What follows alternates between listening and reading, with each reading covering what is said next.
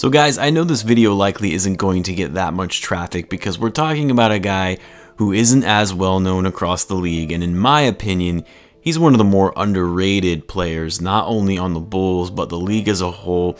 But I think we would be remiss if for a Bulls channel to not have a dedicated video about Thaddeus Young. So feel free to drop a like if you enjoy the video, which I normally don't request, but again, this won't get many views. So let's try and give Thaddeus his respect for what he's done for the Bulls this season and get recognized for it. So what's going on, everyone? You are listening to Bulls Central here. Hope you're all doing well. Guys, I honestly can't think of anyone who has been more impactful to this Bulls roster outside of Lavine in terms of contributing to the overall success of the team. I mean, we saw that in Saturday's game against the Kings towards the end of the game, where the Bulls stumbled a bit and let the Kings close the gap in their lead. And I remember thinking, why isn't Thaddeus in the game right now? And as Donovan brought him into the game with about a minute and a half left to go, the flow and ease of the offense right away shifted. The team calmed down a bit, and wouldn't you know it, Thaddeus scores on his first possession in the game, and the Bulls didn't look back and went on to win. We also saw Thaddeus be the same driving force in the 5 minutes of overtime against the Pacers game that led to a win. Now, it was around this time last season, shortly before the league was suspended due to the pandemic, where I thought, man, yet again, what an absolute terrible signing by Garpax, bringing in a 31-year-old on a 3-year, $43.6 million contract.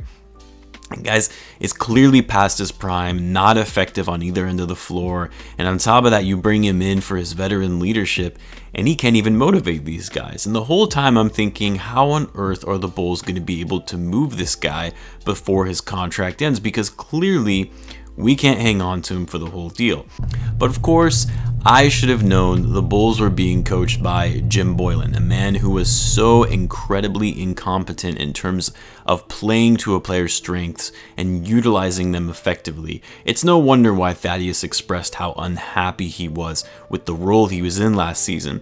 And initially, I just thought, he was complaining and using that as an excuse for just not being the same player anymore. Then Thaddeus comes into this season and completely does a 180 under Billy Donovan. But before I get into it, comparing his most recent seasons with the Bulls, what I think is important to note is how Thaddeus's game has aged so well and how much he has adapted his play as he's gotten older. I'll show some of his numbers in a little bit, but Thaddeus is putting up some of the best numbers of his entire career at the age of 32 in terms of rebounds, assists, shooting percentage, defensive efficiency, his highest overall player efficiency rating. It's incredible to me that he's having one of the best years of his career in his 14th season in the league. Thaddeus has been through quite a journey in his career in the league. Now unlike Garrett Temple, who I made a video about his struggles and the rise to the NBA, but as opposed to what Temple went through, Thaddeus was actually very highly recruited coming out of high school. He was the number 6 overall recruit in 2006 class, played 1 season in Georgia Tech, and was selected in the lottery at 12th overall to the Sixers in the 2007 draft, just at the age of 19. There were really high expectations of Thaddeus going into college and entering the league, and despite him having a very solid career, he never made an All-Star game or an All-NBA team, nor any other major awards with the exception of making the All-Rookie team. But despite being the number 6 recruit out of high school, not really turning into any kind of star that maybe some had predicted that he would be, Thaddeus went on to have some great seasons for the Sixers and being a solid scorer and defensive stopper who was very versatile in playing the 3, 4, or even 5. His last season in Philly, he ended up averaging just short of 18 points per game, 6 rebounds, and nearly leading the league in steals at 2.1 per game. Thaddeus bounced around for a bit from various teams, playing with the Minnesota Timberwolves, Brooklyn, and then the Indiana Pacers before coming to Chicago. Thaddeus really started establishing himself as a key role player on all of these rosters, who could give him some scoring when needed and defensive intensity on a nightly basis. So when the Bulls signed him to a deal, I mean, based on what I knew of Thaddeus Young and seeing him play, mainly in his days with the Sixers, I thought, okay, I can get behind this signing, although it was a little bit of a larger contract than I thought. He was probably worth at his age, but I could get behind it because the Bulls were such a young team, and they were really going to need some experienced veterans to mentor the young guys.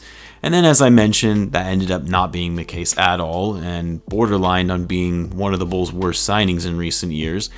But that was then. Let's talk about now, because there could even be an argument that Thaddeus Young is the Bulls' second best player as of right now on this team, especially with Markkanen being out. The most noteworthy statistic is that Thaddeus actually leads the entire team in box plus minus.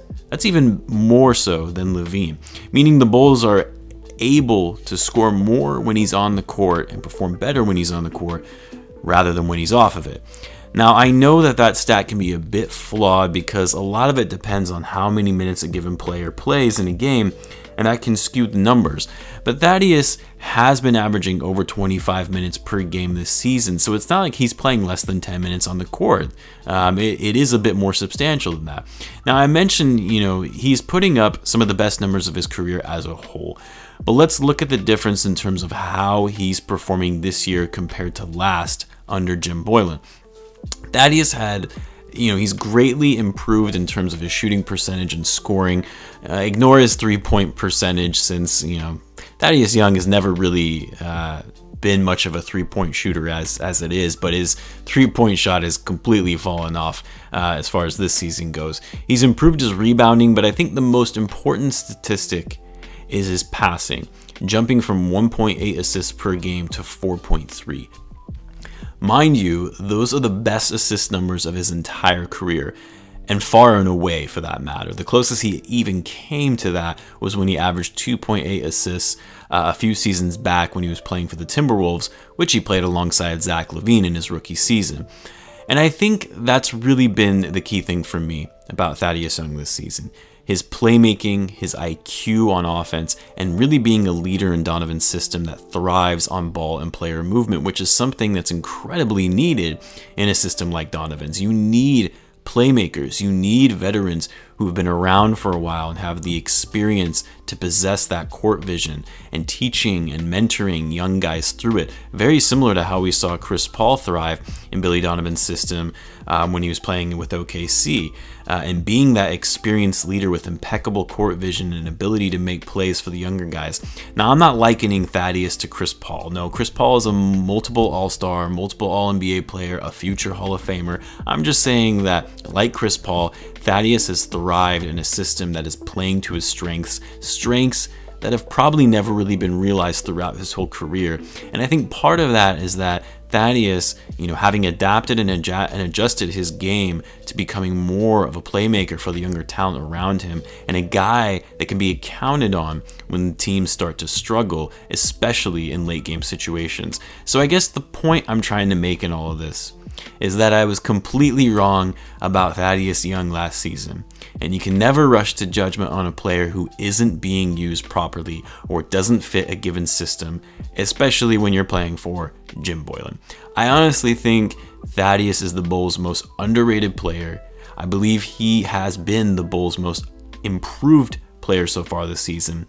Their sixth man, and you could even argue that he's been their best defensive player as well. So in a way, this is almost like an apology video to Thaddeus Young, because I'm sure I was not the only Bulls fan who was hating on him a lot last season. He deserves his respect and credit where it's due from all Bulls fans. Anyway, that's all I've got for now, guys. The Bulls will be taking on the Rockets in Houston tonight. I'll have a live game chat on the channel as well as the Discord, so be sure to check those out if you're interested. As always, be sure to subscribe if you're a Bulls fan and you enjoy daily Bulls content. Thanks again for tuning in, guys, and I will catch you in the next one.